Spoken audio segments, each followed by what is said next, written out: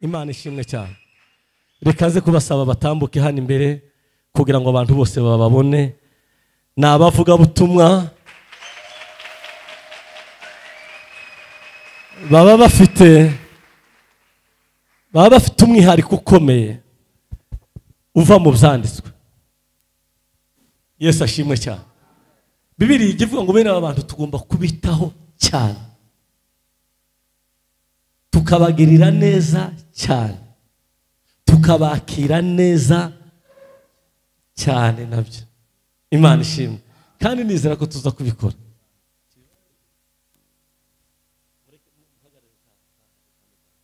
Reka nze kubwira abayumbe batambuke hano. Burya icyo nkundira abayumbe ntibagira umubare, ntibagira n'amazina. Ego hari ushobora kumenyekana ko ariko uko abayumbe ni benshi. Yesu ashimwe. Haleluya. Uwumva wese ko ari umuyumbe, uwumva ko ari umuyumbe ahaguruka. Yesu ashimwe. Reka dukomere Imana yacu amashyi. Shabade ni soliste ni inshuti y'uru rusengero.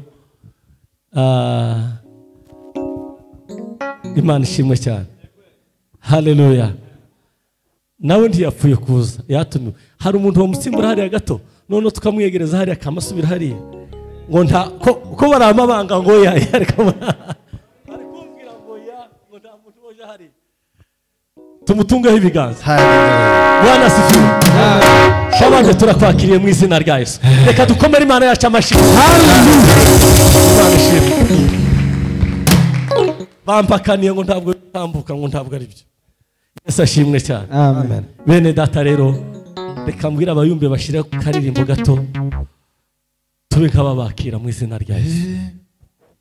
Inkike z'urwo rurembo rwizaniya sipi ruzenguruzwe n'imihandika yazangana, tuzarubana n'abapfuye bize isiti yari kwiriye kubaye ntamubabaro ntamubabaro murugo kure ari munsi hari kubishobora ishano we ishano kubataza babane ari ishano we ishano kubataza babane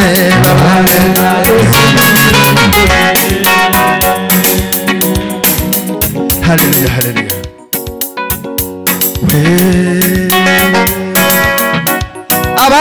Abatuye ni beza bagira umutima w'urukundo kwiyegereza abagenzi azamura ururembo siyo bagira umutima w'urukundo kwiyegereza abagenzi azamura ururembo siyo bagira umutima w'urukundo kwiyegereza abagenzi azamura ururembo siyo bagira umutima w'urukundo kwiyegereza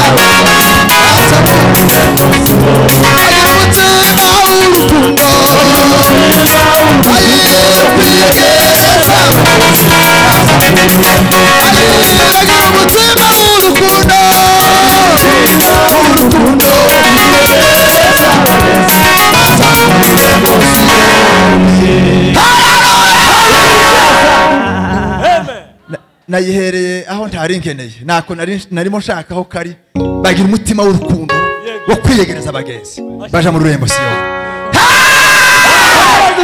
bagira umutima w'urukundo kwiyegereza abagenzi baje mu rurembo siyo bagira umutima w'urukundo kwiyegereza abagenzi baje mu rurembo bagira umutima w'urukundo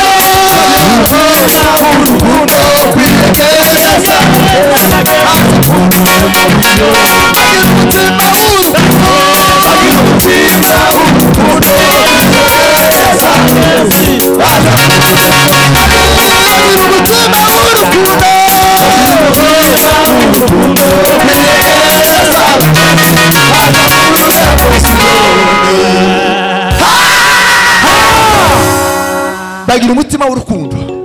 kwiyegereza baje mu rurembo. ashimwe Yesu Kristo. Haleluya. Bagira umutima w'urukundo kwiyegereza abagezi baje mu rurembo. Bagira umutima w'urukundo kwiyegereza abagezi baje mu rurembo. Bagira umutima w'urukundo kwiyegereza abagezi baje mu rurembo. Bagira umutima w'urukundo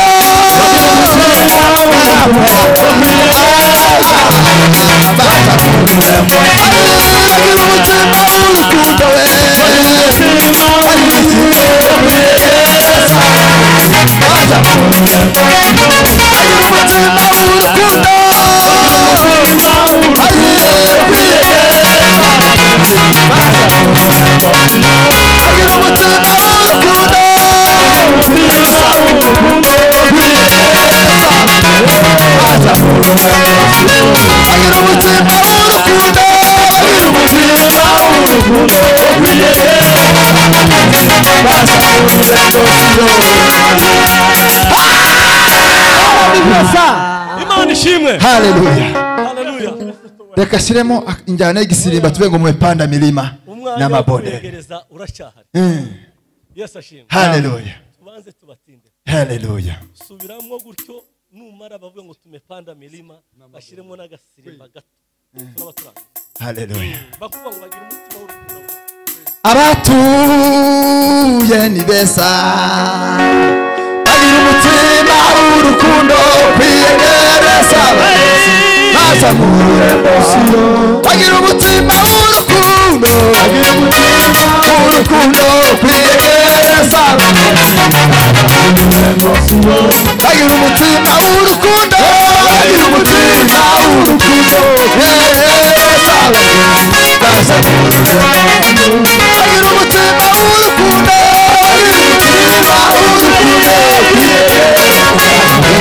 baza mu rurembo. Bagira umutima w'urukundo kwiyegereza abagezi baza mu rurembo Siyoni.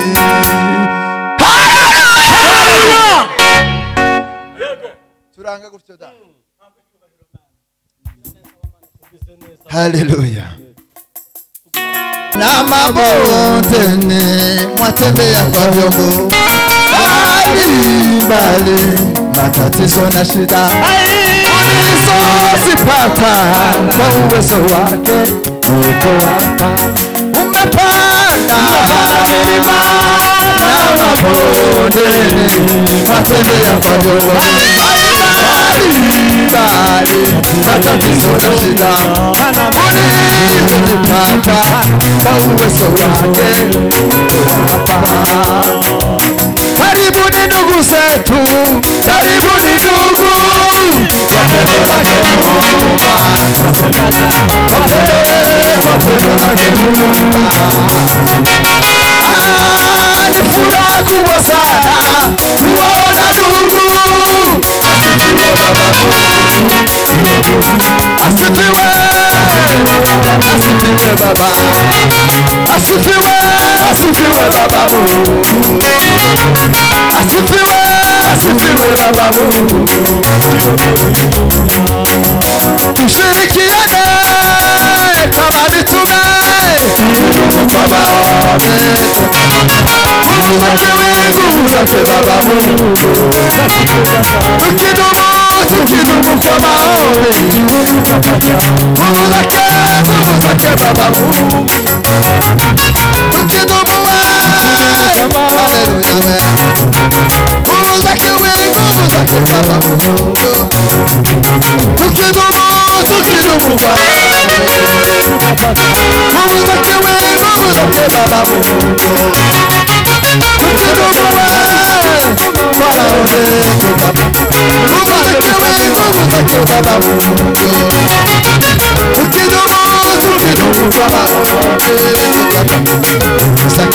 nguvu zake Baba Mungu.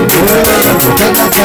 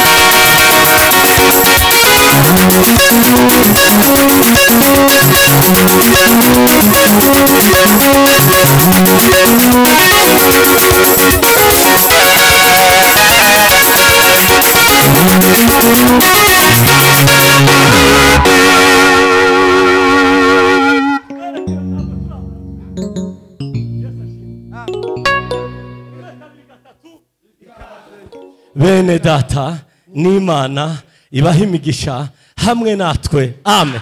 Haleluya. Rimwe kabiri gatatu muraho bene data n'Imana yo mu ijuru ibaha imigisha hamwe natwe amen. Rimwe kabiri gatatu dukomere naje murakoze cyane. Atambuke ashima Imana hanyuma tuza kwakira abavuga butumwa bacu. Karibu sana.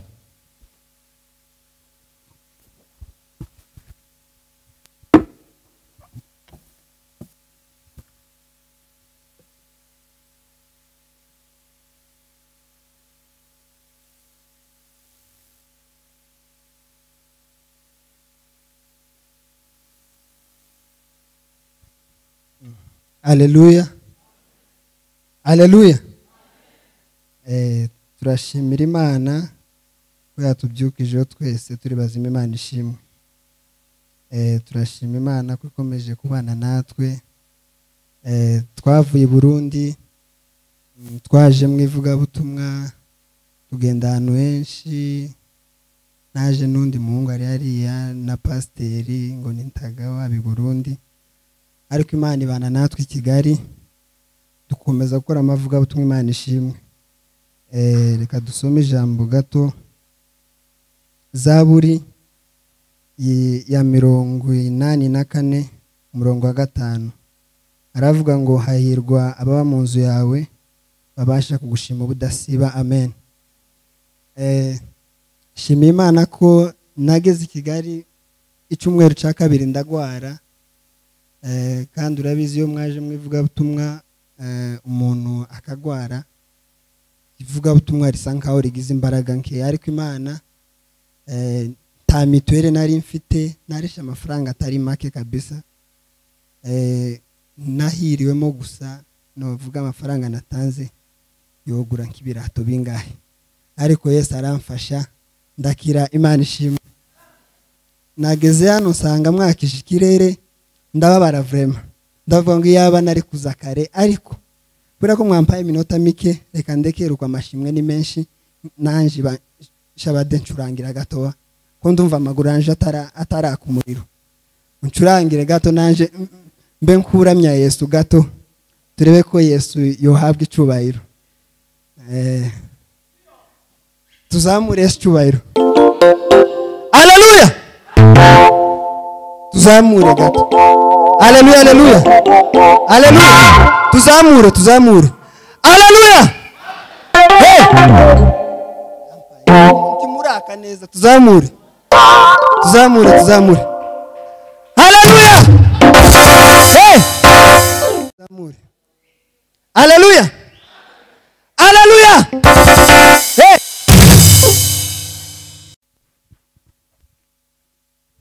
turavuganye ngo dusirimbeho iminota mike tuzamure data icubahiro tuvuge cyane amen. Sandi ko twabonye umucuranzi mwiza personally ni inshuti yanjye tuziranye kuva kera hanyuma Jackson nagaruke na mugenzi we hanyuma dusirimbe n'undi wese wumva bishoboye sirimbira Imana biradukwiriye dukomereye samashi biradukwiriye indirimbo y'ingoma ingoma yawe yamfashe cyane twese tuzamudusimba tutaririmbye uri tayari ucuranga kwa rucuranze papa ndiwihute cyane ucurange base neza hanyuma twumve ico bitanga tuzamure data cyobera cyane haleluya twikirize cyane haleluya tuvuge tuzamuye amaboko haleluya amen tubisubira cyane haleluya haleluya tuvuge ku majwi yacu haleluya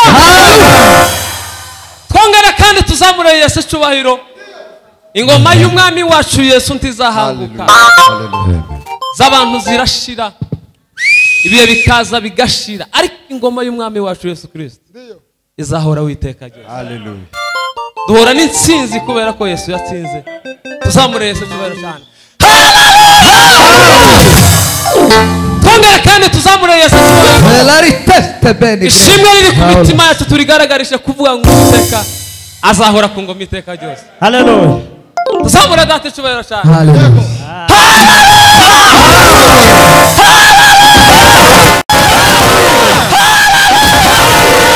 amen sana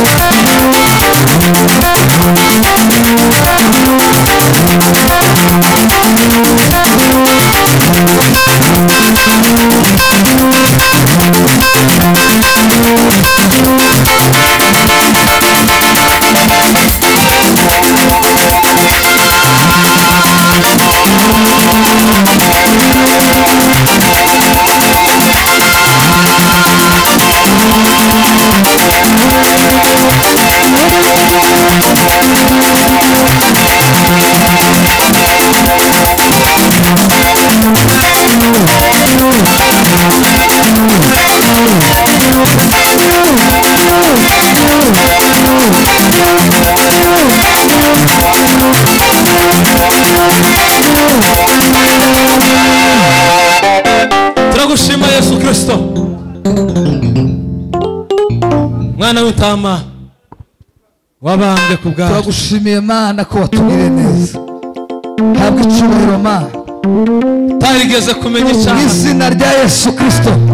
Yahindutse icyaha ku bwabo bose batuje. Ijambo ryawe n'ukuri riravuga ngo nukubasha gukora cyane ibiruta ibyo dusaba ndetse n'ibyo twibwira, kuko imbaraga zawe ziri zidukoreramo. Mwami Yesu, turashima izina ryawe ko watugiriye neza. Habwa icyubahiro Mana.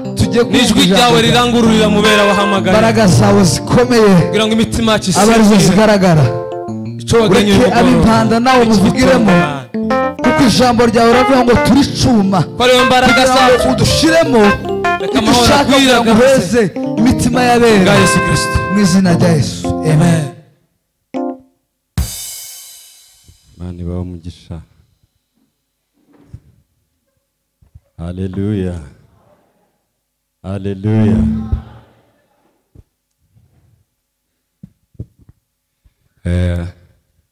Position ndimo ndio ndabura aho nza kwerekera, ariko hose ndahareba. Amen. Turashimira Imana ku bw'iki gitondo cyiza Imana yaduhaye. Ni igitondo cy'umugisha. Turashimira Imana ku bw'itorero badutumiye tukaza, Imana ikabikunda. Imana yagize neza. Ndabashimiye mwese kubera ku bayobozi b'itorero n'abakristo muri rusange. Kuva ku cyumweru murimo gutanga amatangazo ko tuzaza, ni ibintu duha agaciro gakomeye cyane. Ntabwo turi ba bantu bateguzwe iyo minsi yose, ariko kubera Imana yabikoze. Imana ishimwe. Ndashimira inshuti zanjye Christophe twavuganye tukiri i Kigali, none yagumye kwicara. Niba ari umusango hano, niba Imana imuhe umugisha. Abasore bavuye i Burundi barimo barakora umurimo mwiza w'Imana. Ndashimira mugenzi wanjye twagendanye yitwa Ntagaba Moise, turabana i Kigali. Njyewe nitwa JEMES HUDUMA, nkora umurimo w'ivugabutumwa, ariko urusengero rwanjye ni Foursquare Kigali. Kubera ikibazo cy'umwanya utari munini, ibyo mbirekeraho, hanyuma tuganira ijambo ry'Imana. Mwanya kwica igihe kuri njyewe birangora cyane. Mu mahame nkunda, ntabwo nkunda kwica igihe. Abatesalonike ba mbere ibice 5 umurongo wa 23. Abatesalonike, urwandiko Paulo yandikiye abitesalonike, ni urwandiko rwa mbere ibice 5 umurongo wa 23. Imana y'amahoro ibeze rwose, kandi mwebwe ubwanyu n'umwuka wanyu n'ubugingo n'umubiri byose birarindwe bitazabaho umugayo ubwo umwami wacu Yesu Kristo azaza. Amen. Kadusubiremo. Imana y'amahoro ibeze rwose, kandi mwebwe ubwanyu n'umwuka wanyu n'ubugingo n'umubiri byose birarindwe bitazabaho umugayo ubwo umwami wacu Yesu Kristo azaza. Amen. Abaroma 12 umurongo wa mbere n'uwa kabiri. Cyanditswe nkunda cyane, Abaroma ibice 12 umurongo n'uwa mbere n'uwa kabiri, niyo mirongo dusoma. Nuko bene data ndabinginga kubw'imbabazi z'Imana ngo mutange imibiri yanyu ibi bitambo bizima byera bishimwa n'Imana, ariko kwikorera kwanyu gukwiye. Kandi ntimwishushanye n'abiki gihe, ahubwo muhinduke rwose mugize imitima mishya, kugira ngo mumenye neza iby'Imana ishaka ari byo byiza bishimwa kandi bitunganye rwose. Amen. Umuyobozi wa gahunda yatangiye arimo aravuga ibintu mu byo yahoze aganira, ngira ngo none ngiye guhindura ikibwirizwa nateguye. Kimwe mu kintu nkunda kwigisha kumva ni ikintu cyitwa umuhamagaro. Yabivuze ndavuga ngo mpindure icyigisho nigishe umuhamagaro, kuko ndabikunda cyane kubera ibanga rimwe nasobanukiwe. Ni nayo mpamvu nkunda kubibwira abakristo. Our blessing are hidden in our calling.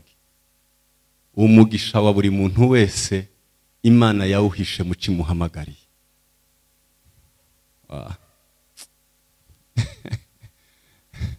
Tuzamura amaboko. Haleluya. Bimwe mu byago bikomeye umuntu akiri muri ubu buzima, bimwe mu byago bikomeye umuntu akiri muri ubu buzima ni ukudahishuka k'umuhamagaro ku buzima bwawe. Mu yandi magambo, uhishwe umugisha wawe, kuko umugisha uhishe mu cyuhamagariro. Our blessing are hidden in our calling. Once iyo tugize Imana tukavumbura, ugize Imana akavumbura akamenya icyo Imana yamuhamagariye, azavuga ngo wa noneho mbonye inzira ingeza ku mugisha wanjye. Ntoye inzira ingeza ku mugisha, kuko umugisha uhishe mu cyuhamagarirwa.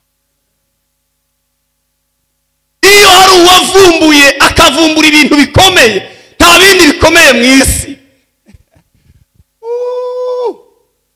Amen. Nuko mwisi buriya si ngombwa ko umuntu afashaje.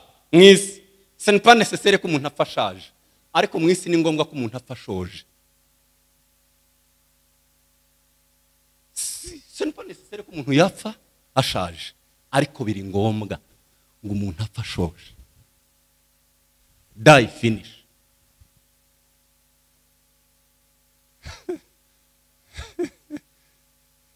Ni iki oya ntabwo ari ukumara imyaka 90 ngo tuzavuga ngo twari dufite umuntu warambye cyane amara 90 si cyo cy'ingenzi. Icy'ingenzi nuko hari umuntu twabanye nawe amara 40, ariko muri 40 yiwe yaramaze. He die finish. Apfuye ashoje, arabishoje. Si ikibazo cyo gusaza. Oya imyaka myinshi, oya ntabwo ari cyo kibazo. Amen. Buriya ikintu cyose ntiza pastor Ikaramu, ikintu cyose kigira icyitwa date d'expiration. Niki itariki kizarangirira. Haleluya. Ni byiza, byaba ari byiza ko iyi karamu maze kwigura no yandikisha page 30 igashira, kuruta uko no yitunga ifite ubuno bwino kuzogeza muri date d'expiration itarandika. What am I saying? Nibyo byiza kuyandikisha igashira, kayandikisha iminsi 2 gusa yamara igashira. Nibyo byiza kuruta kuyitunga kayishira mufuko we ikazorinda aho bwino butakiri liquide buza kuba solide iri hano, ikagira aho bwino bufatana ikageza date d'expiration ikiri hano. ibyiza nuko no yandikisha iminsi 2 igashira biraruta kuko no yitunga ikazageza imyaka 3 iri hano kageza date d'expiration acho yigeze yandi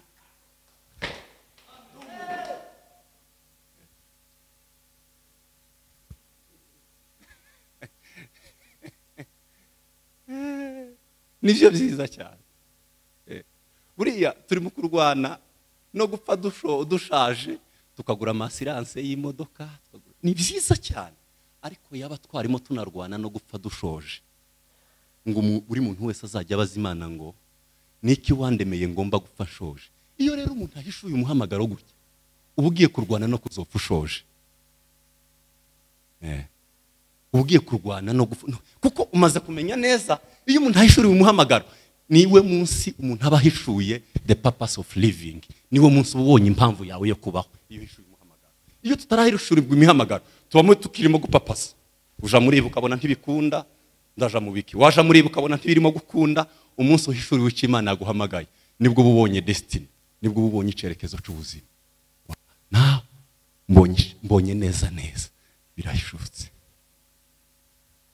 umuhamagaro.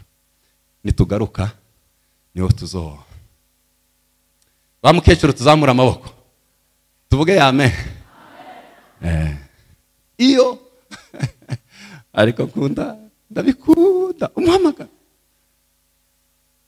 Iyo umuntu ayishutse, iyo umuntu amenye neza ukamenya ngo Imana irampamagarira iki. Hari umugabo nkunda witwa Dr. Miles Monroe, yarapfuye. Yaravuze ngo abantu benshi ngo ubutunzi bwinshi Imana yashizemo. Iyo Imana iremye umuntu, Imana irema umuntu imushizemo ibintu ikamurema kugira ngo ajye kubimena ku isi. Niwo mugambi w'Imana. Umuntu aza mu isi apakiye, hanyuma iyo Imana imaze kugupakira ibishaka ko umunsi uzapfa uri empty, uri vide. Imana igashaka ngo ibyo yagushizemo byose uzabisige ku isi upfe. Kwa kundi ba pasiteri bazabavuga ngo buno ubutaka dusubije mu bundi butaka, uzopfa ari igitaka gisigaye, ariko ibyo Imana yagushizemo umunsi waje mu isi byose wabisize. Niwo mugambi w'Imana. Irusorori wacu na hano iwanyu sinzi ko ngo niyo biri, ngo kuko abantu bapfuye batabikoze bikiri muri bo. Ubutunzi buri mu mva.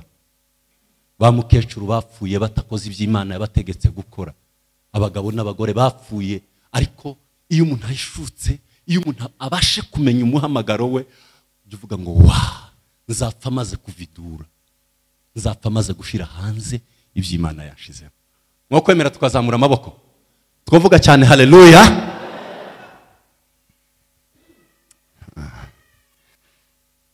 Nahoze ngira ngo tuganire iri jambo, nahaye umutwe uvuga ngo guhinduka kutugeza mu bushake bw'Imana. Ibyo ni pasiteri wari wankoroze, niyo mpamvu niwe wankoroze. Ariko tuganire ijambo rivuga ngo guhinduka bitujyana, bituganisha mu bushake bw'Imana. Guhinduka no guhinduka gutuma umuntu ajya mu bushake bw'Imana. Guhinduka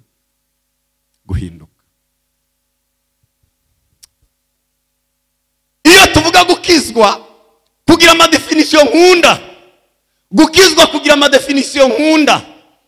Imwe muri zo ni umuntu warutoye inzira arimo aragenda ageze aha hantu ahura na Kristo, maze guhura na Kristo arahindukira. Gukizwa, guhindukira. Iyo umuntu ahindukiye ntabakijijwe bya nyabyo. Niyo ndavuga definition zo gukizwa. Gukizwa ni uwo muntu warutoye icyerekezo arimo aragenda, ageze mu nzira ahura na Kristo. Ahuye na Kristo arahindukira. Ntubukijijwe, haba hagisigaye ikindi citwa guhinduka. Mu ijambo rimwe, gukizwa ni uguhindukira ugahinduka. Kamisubiremo. Gukizwa ntabwo ari umuntu wari uri muri iki cyerekezo ngo ahindure iki cyerekezo ngo bibe birahagije. Oya, ni umuntu wari uri muri iki cyerekezo nivyo, ariko ahindura icyerekezo. Amaze guhindura icyerekezo atangira guhinduka. Si uguhindukira gusa, ahubwo ni uguhindukira ugahinduka, niko gukizwa. Kandi dufite umubare w'abantu benshi bahindukiye, ariko dufite n'undi mubare w'abantu benshi batigeze bahinduka. Guhindukira twarahindukiye, na hariya hirya barahindukiye, ariko iyo urebye umubare w'abahindutse, iyo definition niyo nkunda cyane yo gukizwa. Tujya tugira ngo none gukizwa no guhindukira, ngo twarahindukiye, twavuye mu byo twari turimo. Paulo yaravuze ngo uzamure turebe, tuvuge amen. Mani bahumugisha. Paulo hari indi definition yongeyeho mu gitabo cy'Abaroma ibice 6 umurongo wa 17 no kuri 22, aravuga ngo nuko rero uko mwahaga imibiri yanyu ibiteye isoni kuba imbata zabyo. Haleluya. Uko akundi mwahaga imibiri yanyu ibiteye isoni ngo mube imbata zabyo, arababwira ngo muhindukize iyo mibiri, ngo muyihindukize ibimbata. Gukizwa ntabwo ari ukuva mu bubata. Nzambisubiramo kenshi, gukizwa ntabwo ari ukuva mu bubata. Gukizwa ni umuntu wavuye mu bubata akajya mu bubata.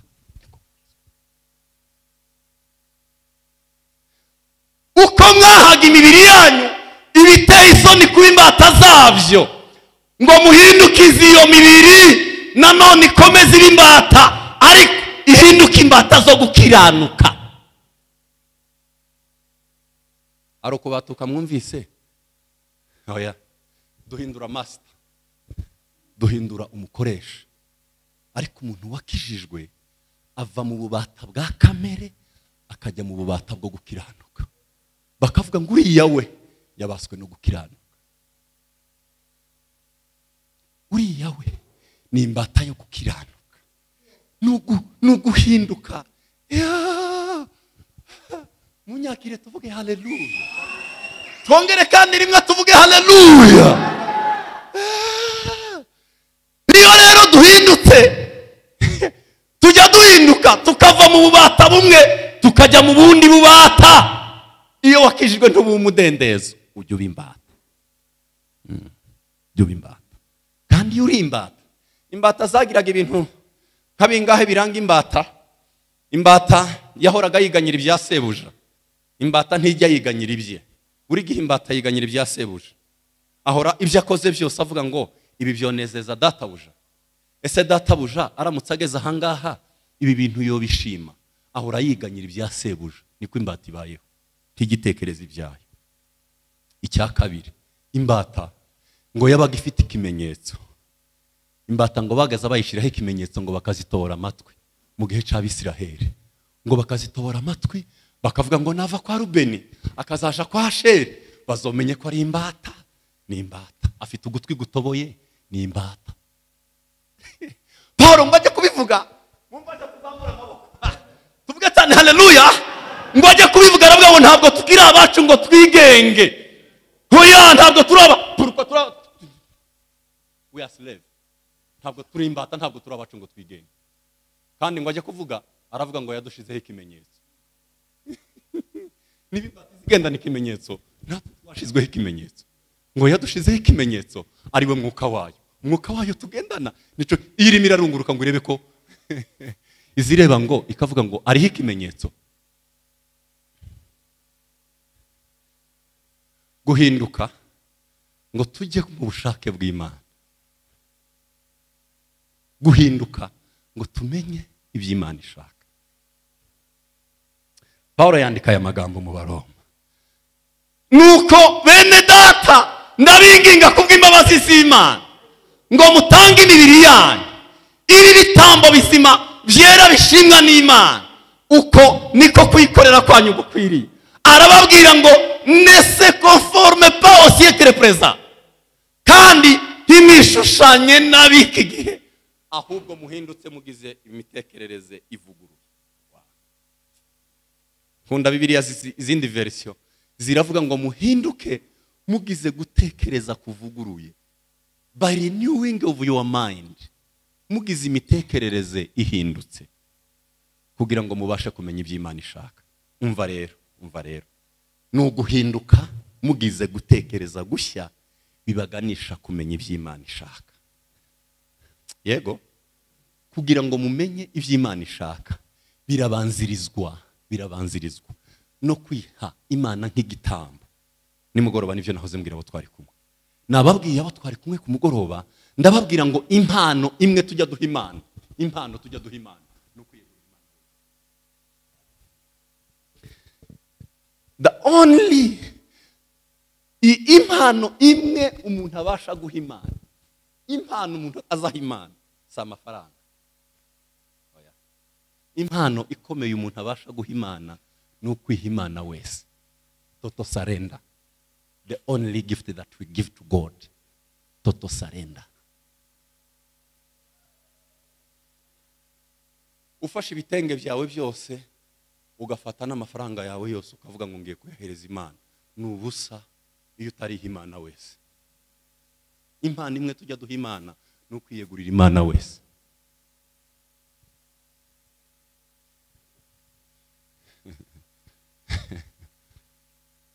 Nuko rero muhinduke kugira ngo, mu Kinyarwanda barabivuga, ijambo ribanziriza kugira ngo ni iriguhesha kwinjira iriri inyuma ya kugira ngo.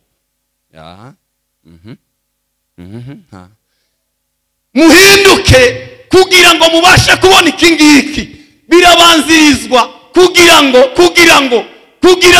muhinduke kugira ngo mubashe kumenya iby'Imana ishaka. Iby'Imana ishaka biri quelque part ici, biraha ahantu guke, ariko birabanzirizwa guhinduka.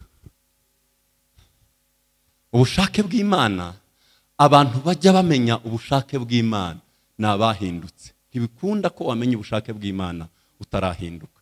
Guhinduka kubanziriza kumenya ubushake bw'Imana. Kandi iyo turi hano tuvuga ngo ni bande bakeneye kumenya ubushake bw'Imana, Mana amenyesha ubushake bwawe. Ni ibintu biri automatique birikora, ntabwo bisaba kubisengera. Kibaza basengera ubushake bw'Imana ngo bumenyekane ku bantu. Ubushake bw'Imana bumenywa n'uwahindutse.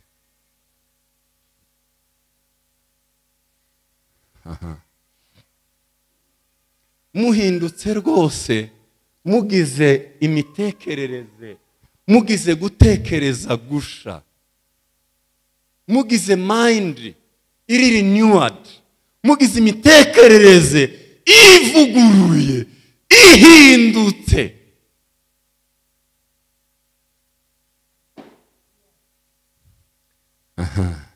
Ntabwo ibitekerezo bijya bihinduka, ahubwo abantu bajya bahindura ibyo bagaburira ibitekerezo. You cannot change your mind unless you change what you feed your mind. Ntabwo bikunda ko imitekerereze y'abantu ihinduka, ahubwo abantu bahindura ibyo bagaburira imitekerereze yabo.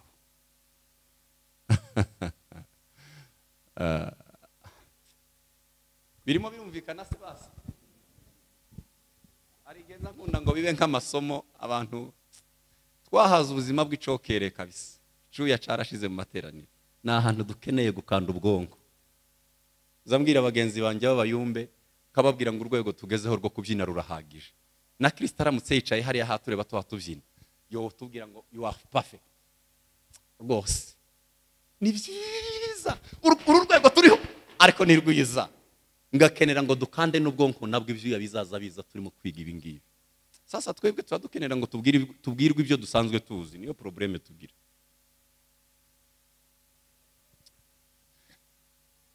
Ibitekerezo ntabwo ibyo ukora bibi bizahinduka, hari ikibitera. Mu Kinyarwanda sinzi umugani bajya bavuga ngo gitera nigira gute, ngo wagira gute, wakwica ikibimutera. Aho kwica gitera wakwica ikibimutera. Wow. Uriya rero ntabwo imitekerereze iragaburirwa, tuzahinduka kugeza umunsi wahinduye abaza bagupompamo amagambo atari meza. Nubahindura bizakunda ko bihinduka hano. Ariko buriya ugira abo muza mugendana bakakubwira ngo tuvuge kanaka, bakakubwira ngo muza amakuru ye. Abanyabwenge baza bashira imitekerereze mu bice bitatu.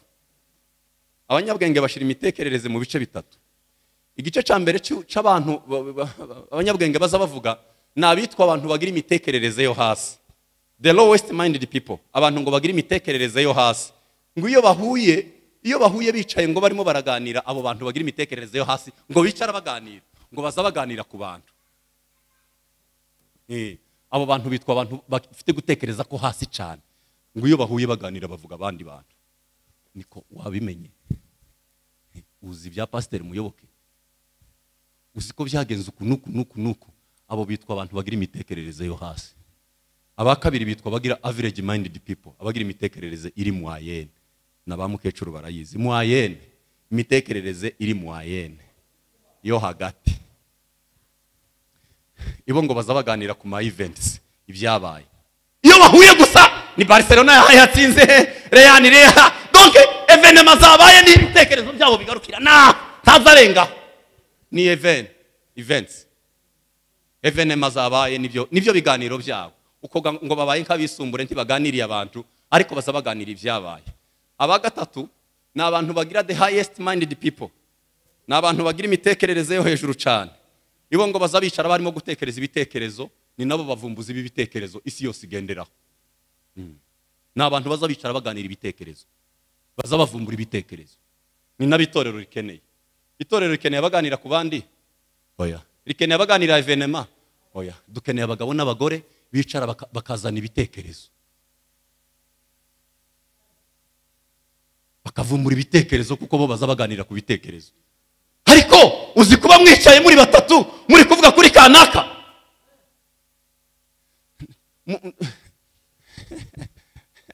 ngwino papa. Iyo ngiye kubabwira ukuntu abantu baza bagaburira imitekerereze.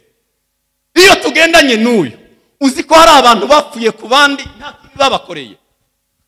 Hari abantu ngewe n'urugero, hari abantu napfuyeho nta kibi bankoreye, kubera uyu twagendanye igihe kirekire, ampompamwe amagambo yo kumbwira ngo kanaka yagize gutya, abimbwira none, abimbwira ejo, kugeza mwanze ntaco yankoreye. Siwe haki ni mulozi. Hindura bo mugendana, ibikorwa byawe n'amagambo yawe azahinduka. Abo mubana bagira contribution yihe mu bwami bw'Imana. Ibiganiro mukora nabigira contribution yihe mu bwami bw'Imana.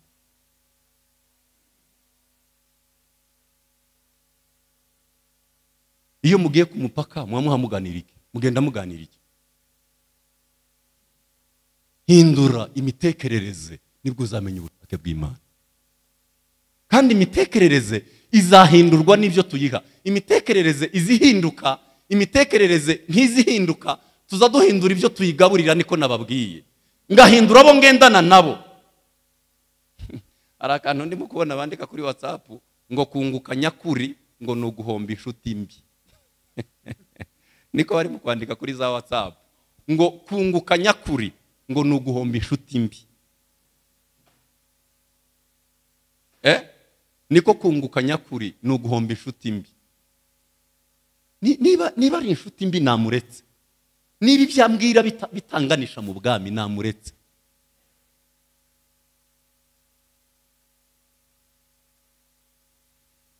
Ibyo umuntu ahereza amaso ye buri gitondo na nimugoroba ni contribution, nibyo bigize ibikora imitekerereze yawe.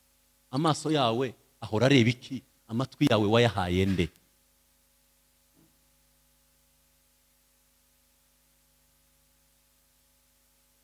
Icarapa.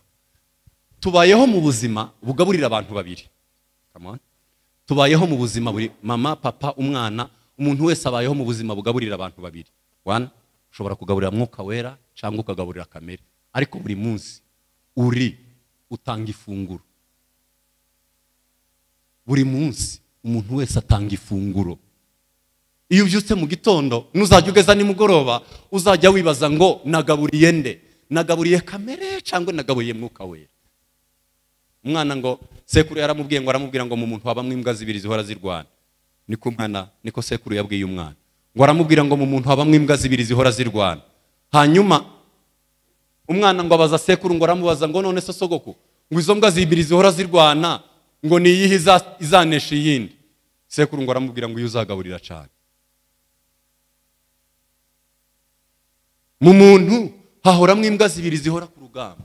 umwuka na kamere niba tubyita imbwa sinzi uko wabyita aho ariko n'imfizi zibiri zihora zirwana none niyizanesha iyindi hazaneshwa ifite inzara nusonzesha kamere izaneshwa nusonzesha mwuka wera azaneshwa.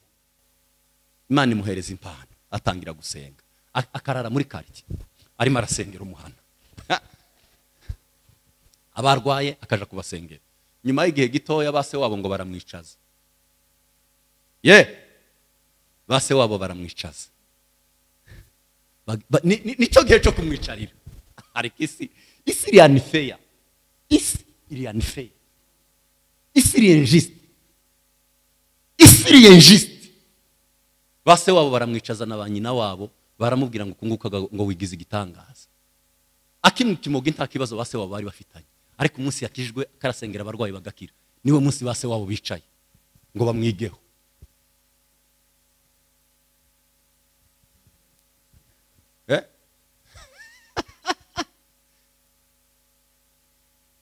Wa mwana wogize ikibazo amasomo agiye kukunanira amasomo azananira uwakijijwe cyangwa ananira uwamwoye ikimogi.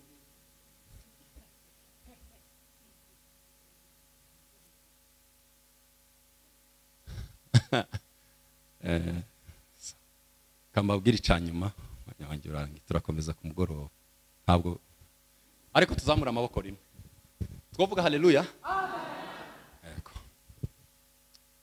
Ihame rya kane guhinduka kuri continuel si ikintu umuntu ni urakomeza ni umurimo ukomeza. Porankizwa nta ndirimbo muza murimba bamukecuru ngo mpora porankizwa ejo nahoze mbabwira ngo Imana ni Imana ihinduka idini ntibokumva nimbabwira ngo Imana irahinduka niko natwe duhinduka n'ubuzima tuvamo tukajya mu bundi buzima. Umurimo wo guhinduka saha nta umuntu agera kuri top ngo avuge ngo wa narahageze oya porankizwa kuko guhora dukizwa no guhora twifuza gusa nuko Yesu asa kandi ubwiza bwa Yesu. Ejo nababwiye ngo Imana irahinduka abantu nyine nta kundi ariko c'est Dieu ni Imana idahinduka mu mahame ariko ni Imana ihinduka mu bwiza. Imana ni Imana itagihinduka mu mahame le principe de Dieu amahame y'Imana ntahinduka ariko ubwiza bw'Imana burahinduka. Iyo rero dukizwa ngo tumenyera riragera ku bushake bw'Imana ngo mbabwire icyo ubushake bw'Imana arico ariko iyo maze guhinduka mpora nifuza gusa nuko Kristo asa. Yaba hari top yabagaho umuntu agera ngo avuge ngo yaramaramaje yahageze twobanza tugasiga abagore n'abana cyangwa tukabajyana tukabanza tukagereka kandi kazi kose ko mu buzima tukavuga ngo turahageze ubwo tuhageze nzongera gusenga kuko aho ahanyuma hanyuma duhora dukizwa duhora duhinduka. Muzi impamvu nuko gukizwa atari ukunesha urugamba gukizwa ni ugushora urugamba. Gukizwa ntabwo ari ugusho iyo umuntu akijijwe ntabanesheje urugamba iyo ukijijwe ntabwo iyo umuntu akijijwe ntabwo abageze ahantu avuga ngo mbonye intsinzi ndakijijwe ahubwo iyo ukijijwe uba uvuze ngo none ntangiye intambara ndiyemeje kurwana urugamba ruratangiye nibwo mba nambaye urugamba. Iyo nkijijwe urugamba ruratangiye ngiye kurwana kuko niwe munsi mbonye umu adversaire mbonye uwo tugiye guhangana none ngiye mu rugamba. Duhora dukizwa kuko tuba mu rugamba gukizwa munyikirize tubwe amen. Umugabo yaravuze ngo biragoye biroroshe ko umuntu yarwana agafata umudugudu ariko biragoye gufata wowe. Urugamba rukomeye ni ugufata wowe. Imisozi amashanga aba muri wowe atarafatwa ni uguhora turwana. Uyu mugoroba wagombye kugira icyo wafashe hari agasozi kamwe ufashe ukagahereza Kristo ugasigara urwana n'akandi ukavuga ngo ejo nzarwana n'aka nako ishari ryanyishe reka uyu munsi ndwane narwo ka gasozi kabaho ishari ngaheze Kristo. Duhora dukizwa kuko duhora ku rugamba. Mpamvu turi ku rugamba ni umurimo dukomeza guhora dukora kuko turi ku rugamba turimo turarwana. Kadusenga Imana. byarakunaniye guhinduka ariko Kristo yiteguye kugushoboza. Hari ibyo ushaka guhindukaho, haguruka dusengana Imana. Tubwire Imana ngo imbaraga none nta mbaraga mfite ariko ndakeneye guhinduka. Nitukomeza turibaza ngo duhinduka ngo tubiki, ariko reka dusenga Imana. Umwanya warangiye, dusenga Imana kuko ariyo yiteguye kudushoboza. Kandi abo duhinduka ngo tubebo no guhinduka ngo duse na Kristo. Idini ryarashize. Niba guterana kwacu atari gutuma guhinduka, turi idini. Niba amateraniro yacu ataratuzanira guhinduka, turi idini. Kuko itandukaniro ry'amateraniro ya Kristo n'idini ni buri cyumweru ngahinduka, ikindi cyumweru ngahinduka. Niba amateraniro yacu ataratuma duhinduka, turi idini. Turi idini. Imana ya Isiraheli, Imana yo kwizerwa, Imana nyiri imitima. Aba bantu n'abawe, iyi mitima nayo ni iyawe, ni wowe wayiremye, ni wowe uyizi. Umuririmbyi aravuga ngo ni wowe uzibimbamo binyanduza bikangira imbohe. Aravuga ngo umvugutire maze uncure inkamba zimvemo. Mwami Yesu Kristo, Mwami Yesu Kristo, muri iki gitondo turasengeye imitima yacu. Ni wowe Mana nyiri imitima, ujye ubasha guhindura. Unifinyange, unifanye kama vile upendavyo. Mwami Yesu, utugira bushaka, ariko turiyemeje guhindurwa na. Turiyemeje guhindurwa na. Kristo duhindurwe nawe. Kristo duhindurwe nawe. Abamama bahindurwe nawe. Abapapa bahindurwe nawe. Abahungu n'abakobwa bahindurwe nawe. Mwana w'Imana, turabihaze, turarushye. Ibyo Satani yatwikoreje byatumye tudashikira ubushake bwawe. Uyu mugoroba turabihaze, dukeneye kukubona waduhinduye Mwana. Ubuzima bwacu buhindurwe nawe, kuko ni wowe dukeneye muri ubu buzima. Umunsi uzaze gutora ishusho yawe. Umunsi uzagaruka uzoze gutora ishusho yawe, twarahindutse dusa nawe. Urakoze Kristo Mwana w'Imana, mu izina rya Yesu, amen.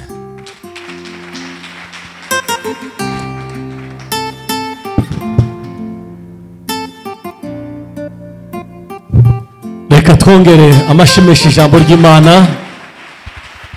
Imana iha umugisha umuvugabutumwa wacu. Arakoze cyane. Yesu ashimwe. Yesu yakoze muri njye nicyo gitangaza. Kandi ntawe ubasha guhinduka atarahura na Kristo. Guhura na Kristo nibyo biza bituma umuntu ahinduka. Hari abumvisha amakuru ya Kristo ariko batarahura nawe. Hari indirimbo abadive baririmbye. Kwiriba umusamariya yahuye n'umura. Nimumfashe ndirimbe nahuye na Mesiya, kandi guhura n'uwo Mesiya si bisanzwe. Uwahuye nawe ahinduka musha. Hahandi mwari muzi narahindutse ubundi ndi musha. Tuzamura amaboko. Haleluya, amen. Mesiya we, Mesiya mumfashe ndirimbe nahuye na Mesiya. Hahandi mwari muzi narahindutse ubundi musha.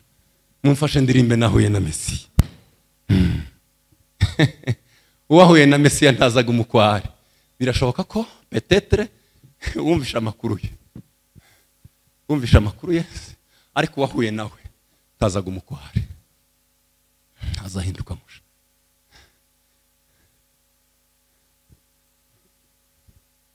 Kukindi cyumweru nari Rwamagana, bari bafite insanganyamatsiko ivuga ngo umuco waje mu mwijima, ngo ariko umwijima ntiwabimenya.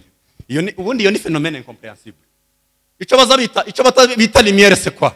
La lumière c'est la disparition des ténèbres. Niyo définition ya lumière, ni uguhunga k'umwijima. Ariko phénomène yabayeho umuco ukaza mu mwijima, umwijima ntiwabimenya. Ni phénomène gusa yabaye ku muntu. Aho Kristo yaje ari umuco, abantu bakaresista kuguma mu mwijima. Iyo ni phénomène gusa yabaye kuri twebwe. Ariko ubundi ahageze umuco hose umwijima uzaho. Ariko twebwe Kristo yaratuziye, twama dukomeza tuguma mu mwijima. Umuco waje mu mwijima, ariko umwijima ntiwabimenye kugeza n'ubu abantu baracagendera mu mwijima kandi umuco waraje.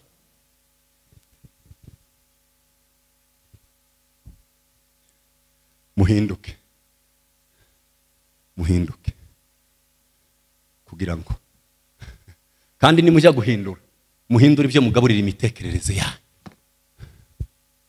Uhindure abo mugendana nabo, uhindure imvugo zawe, uhindura ibyo uzureba. Amaso yawe amasaha 24 abareba iki?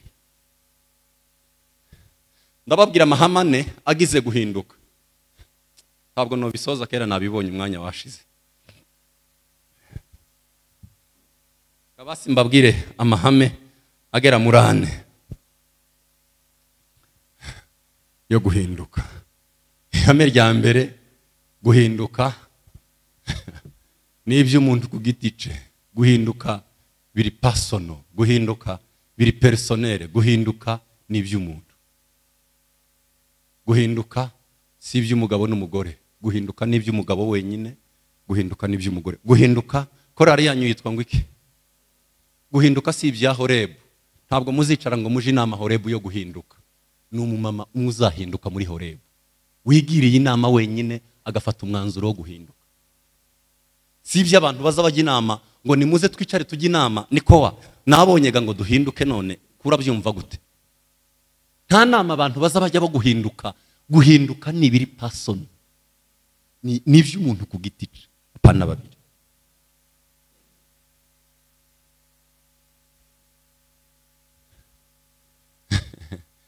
Iyo umuntu yamaze guhinduka, ikijya kibaho ashobora kwandukiriza undi nawe yamureba agahinduka, ariko nta nama.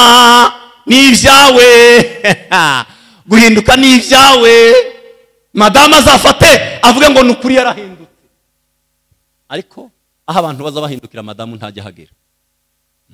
Aho umuntu ahindukira madamu ntajya hagera. Biri personnel, ni iby'umuntu ku giti cye. Systeme y'isi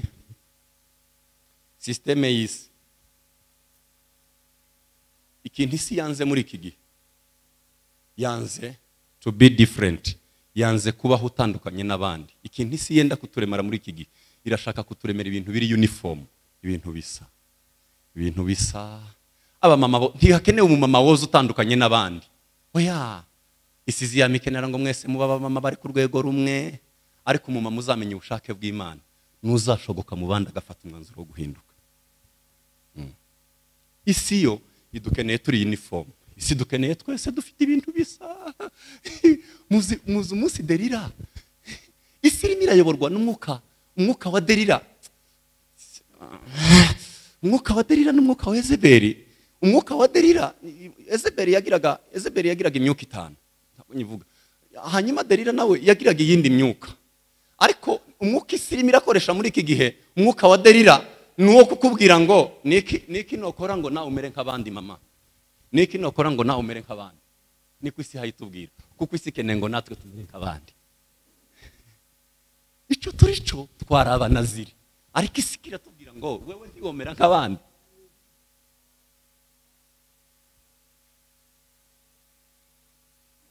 Uriya nawe yarakihaye. Iyo ugerageje kuba utandukanye n'abandi, ni wewe bavuga. Ariko no success without sacrifice. There is no success without sacrifice. You will never get success. Nta muntu, nta gihe na kimwe, nta muntu n'umwe wigeze agera ku butsinzi atemeye gutanga igitambo. Ubutsinzi bwose bubanzirizwa n'igitambo. No success without sacrifice. Ibyo uzageraho byose bizabanzirizwa n'igitambo, kandi ubugari bw'ibyo uzageraho urangana n'igitambo watanze.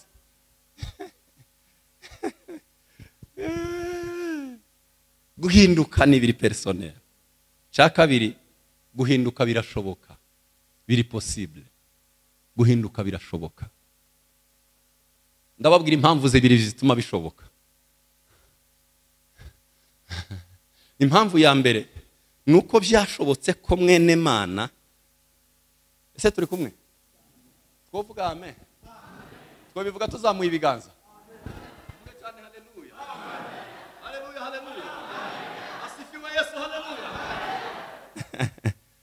Umunsi bishoboka ko mwene Mana yambara mwene muntu bigakunda, kwari kugira ngo ashoboze bene muntu nabo kwambara kuba mwene Mana bikunde.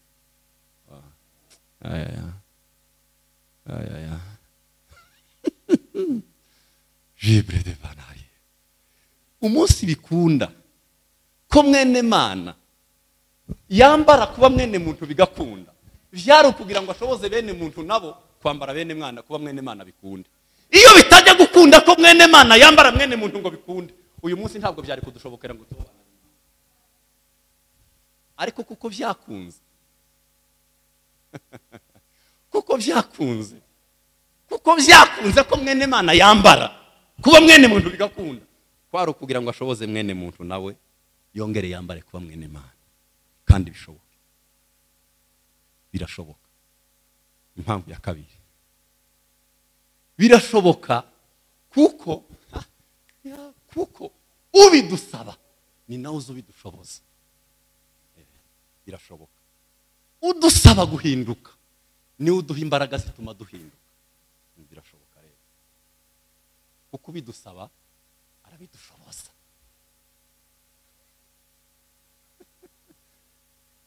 Mama, udusaba guhinduka yiteguye no kuguhereza imbaraga zituma uhinduka. Urimo aragusaba guhinduka, ni nawe musapota, ni nawe ugushoboza ngo uhinduke. Ubigusaba arabigushoboza. Birashoboka. Ntabwo Imana idusaba ibidashoboka. Birashoboka. Kuko ubidusaba ni ubidushoboza. Birashoboka.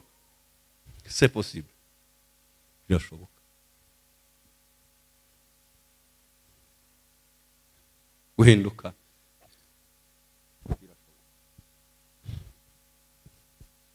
Nijoro nabwiye abantu twari kumwe, ndababwira ngo bihemu wa mbere w'ubuzima bw'umuntu ni nyirabwo.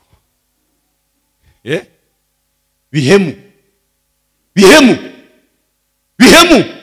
w'ubuzima bw'umuntu ni nyirabwo.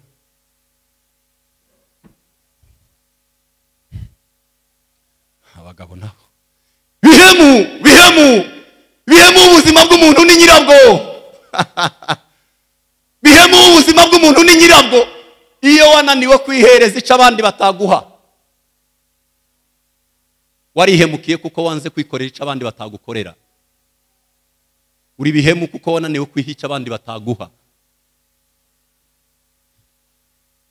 Uko kwihemukira ni ukuhe? Ninjoro nahoze ndababwira ngo iyo wimye amavi yawe gusenga, ubuzi ngo ninde uzabigukorera. Uri bihemu warihemukiye kuko wanze gukora icyo abandi batagukorera. Wimye amavi yawe gupfukama ngo ninde uzagupfukamira. Uri bihemu. Bazagucari hariya kunane kugikuta bandikeho ngo bihemu. Ntabwo ari ngombwa ngo abandi bakwandike, nawe urabizi kuri bihemu wihemukiye. Waretse gusenga ngo ninde uzagusengera.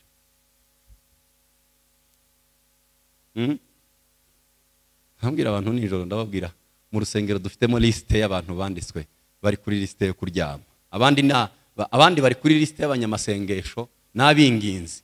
Wewe n'umugabo wawe babashize kuri liste yo kuryama, muratuje ntimuri abinginzi. Naratangaye kugeza ubu. Mwanyu mwebwe babashize kuri liste yo kuryama, nta mwinginzi ubi wanyu mu muntu ntawe uzusenge. Mwebwe usengero bashize abandi ko bagomba gusenga, mwebwe bavuga ko mugomba kuryama. None muzamwama muryama mukatuza wowe n'umugabo.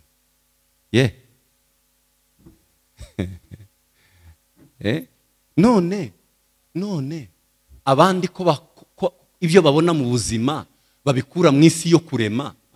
Kambigarukeho. Tuzamura amaboko. Tuvuge amen. Ibyo abandi bazababona mu buzima baba barabanje kubirema, kuko haba isi yo kurema n'isi yo kuba muje waremye. Haba isi zibiri. Haba isi yo kurema, hakaba n'isi yo kuba mu byo waremye. Abandi ibyo babamo hano hanze ni umusaruro w'ibyo bakuye mu isi yo kurema. Mu isi yo kurema ni mu masengesho. Mu masengesho niho umuntu azaremera ibintu bikaremeka. None mwebwe iwanyu ntimuba mu isi yo kurema. Niyo mpamvu mugira ishari. Mwebwe mwagiye gusenga abandi bazabikura. None ninde waguhemukiye niba utazusenga? Warihemukiye. Waretse guhinduka ngo ninde uzagukorera umurimo. guhinduka ninde uzagukorera uwo murimo? Ko ari wowe uzihereza Imana, Imana ikaguhindura, ariko ari wowe wishimiye Imana. Kera twagaza twiga ibintu mu Gifaransa, kavuga ngo ni Gifaransa sinsi kimaze kuba gikeya, twigaga ibintu bimwe bakavuga ngo ni voix passive ngo na voix active. Siko bagaza babyita. Hamwe bakavuga ngo lorsque le sujet fait l'action, ahandi ngo lorsque le sujet subit l'action. Bino mwegere muri Kongo murabyumva. Voix active, c'est lorsque le sujet fait l'action. Voix passive, c'est lorsque le sujet subit l'action. Ko bagaza mu Gifaransa. Twebwe twagiye mu Cyongereza. Guhinduka, ce n'est pas les voix actives, mais c'est les voix passives. Ce n'est pas le sujet qui fait l'action, c'est le sujet qui subit l'action. Guhinduka ntabwo ari umurimo twikorera, ni umurimo twiha umuntu ngo duhindure bisa nuko ashaka. Ikibazo tugira nuko tushaka kubigira voix active, ngo duhinduke, twihindure, tubabo dushaka. Kandi Imana irashaka ko bikorwa muri voix passive. Wiha Imana, hanyuma alors le sujet va subir l'action. Naza mvuga iki? Naza mvuga ngo guhinduka birashoboka, kuko tubishobozwa n'ubidusaba.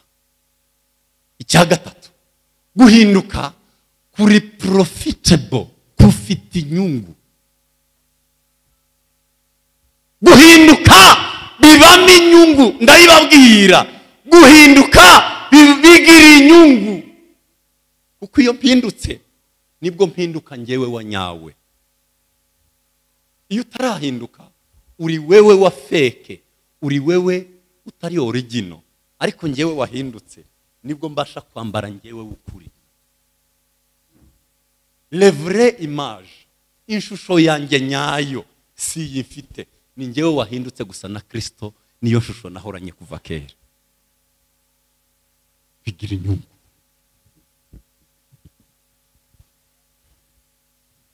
Guhinduka bigira inyungu.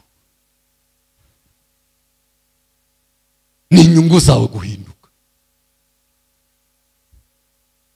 Kuko iyo duhindutse, amen, haleluya, asifiwe. Ana naho tuzamure tuvuge haleluya.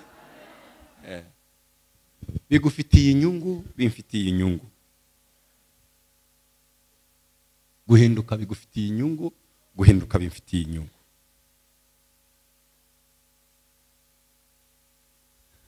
Satani agira ukuri, agira ikinyoma, azatwikiriza ukuri. Satani agira ikinyoma, azatwikiriza ukuri. Niko Satani ateye. Hanyuma wakurikira bya bindi Satani yakubwiye, wagerayo ugasanga harimo gusharirirwa. Ivy'Imana quelquefois bibanzirizwa n'ubusharire. Quelquefois ivy'Imana bibanzirizwa n'ubusharire, ukabijyamo wumva bigushaririye.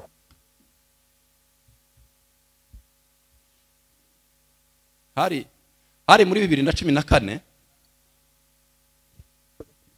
nari ngiye mu Banyesudani ngiye kubabwiriza.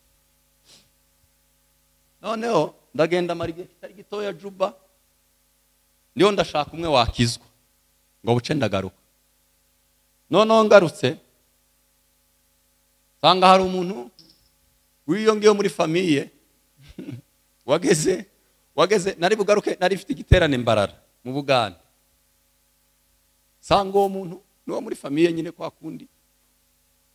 Yageze Uganda ngo akabaza abantu ba Uganda, ngo akababaza ngo nta cakirara ciwacu cageze ino.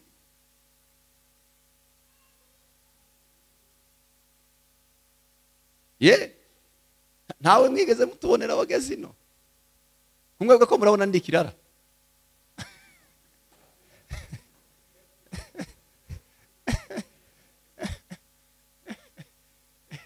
Ejo bundi hari umwana twaganiraga w'umushiti wanjye, Imana imuhereza impano, atangira gusenga, akarara muri quartier, arimo arasengera umuhana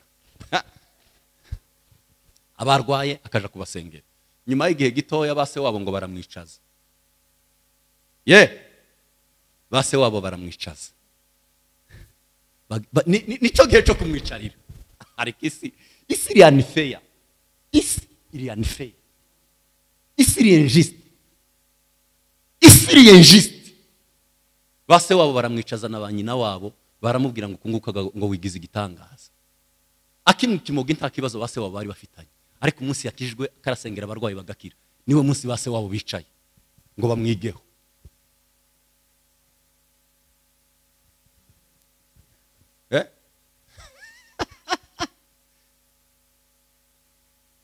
wa mwana wogize ikibazo amasomo agiye kukunanira amasomo azananira uwakijwe cyangwa ananira uwamwoye ikimogi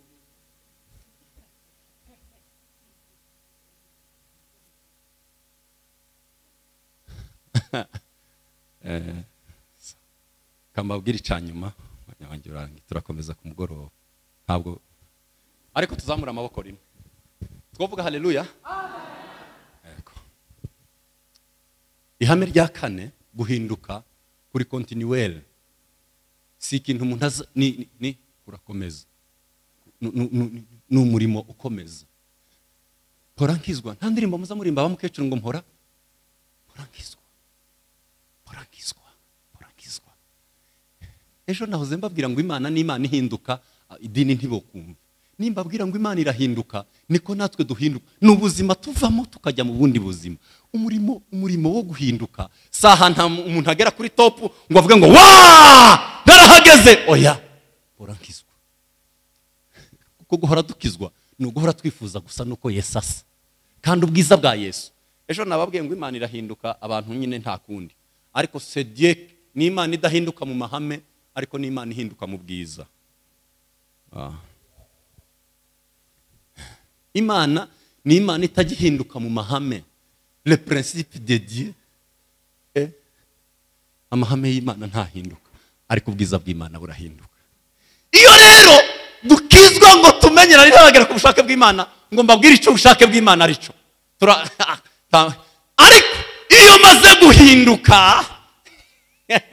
mpora nifuza gusa nuko Kristo asa yaba hari top yabagaho umuntu agera ngo avuge ngo yaramaramaje yahageze twobanza tugasiga abagore n'abana cyangwa tukabajyana tukabanza tukagereka kandi kazi kose ko mu buzima tukavuga ngo turahageze ubwo tuhageze nzongera gusenga kuko aho ahanyuma tahanyuma duhora dukizwa duhora duhinduka muzi impamvu nuko gukizwa atari ukunesha urugamba gukizwa ni ugushora urugamba gukizwa ntabwo ari ugusho iyo umuntu akijijwe ntabanesheje urugamba iyo ukijijwe ntabwo iyo umuntu akijijwe ntabwo aba ageze ahantu avuga ngo mbonye intsinzi ndakijijwe ahubwo iyo ukijijwe uba uvuze ngo none ntangiye intambara ndiyemeje kurwana urugamba ruratangiye nibwo mba nambaye urugamba iyo nkijijwe urugamba ruratangiye ngiye kurwana kuko niwe munsi mbonye umu adversaire mbonye uwo tugiye guhangana none ngiye mu rugamba duhora dukizwa kuko tuba mu rugamba gukizwa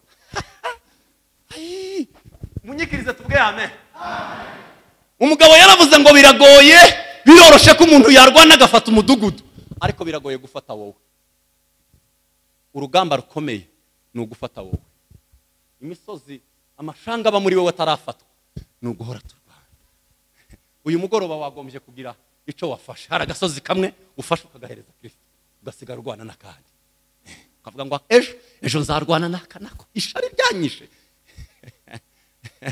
reka uyu munsi ndwane narwo ka gasozi kabaho ishari ngaheze Kristo duhora dukizwa kuko duhora ku rugamba mpamvu turi ku rugamba ni umurimo dukomeza guhora dukora kuko turi ku rugamba turimo turarwana kadusenga Imana byarakunaniye guhinduka ariko Kristo yiteguye kugushoboza hari ibyo ushaka guhindukaho haguruka dusengana Imana tubwire Imana ngo imbaraga none nta mbaraga mfite ariko ndakeneye guhinduka nidukomeza turibaza ngo duhinduka ngo tubiki ariko reka dusenga Imana umwanya warangiye dusenga Imana kuko ariyo yiteguye kudushoboza. Kandi abo duhinduka ngo tubebo ni uguhinduka ngo duse na Kristo. Idini ryarashize. Niba guterana kwacu atari gutuma guhinduka, turi idini.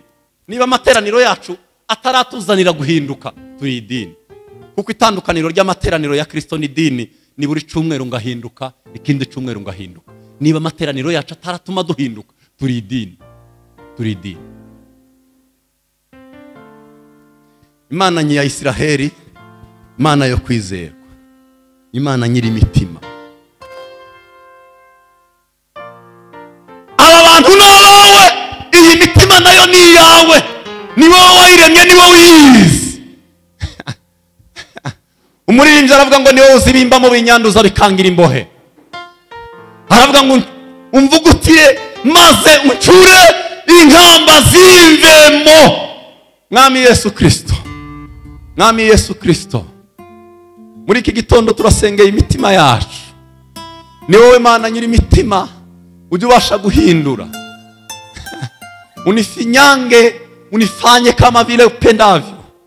Mwami Yesu, utugira bushaka, ariko turiyemeje guhindurwa na Kristo. Duhindurwe nawe, Kristo duhindurwe nawe, abamama bahindurwe nawe, abapapa bahindurwe nawe, abahungu n'abakobwa bahindurwe nawe. Mwana w'Imana, turabihaze, turarushye. Ibyo Satani yatwikoreje byatumye tudashikira ubushake bwawe. Uyu mugoroba turabihaze, dukeneye kukubona waduhinduye Mwana. Ubuzima bwacu buhindurwe nawe, kuko ni wowe dukeneye muri ubu buzima. Umunsi uzaze gutora ishusho yawe. Umunsi uzagaruka uzoze gutora ishusho yawe, twarahindutse dusa nawe. Urakoze Kristo Mwana w'Imana, mu izina rya Yesu, amen.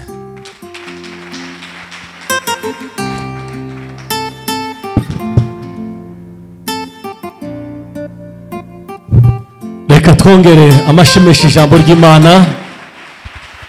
Imana iha umugisha umuvugabutumwa wacu. Arakoze cyane. Yesu ashimwe.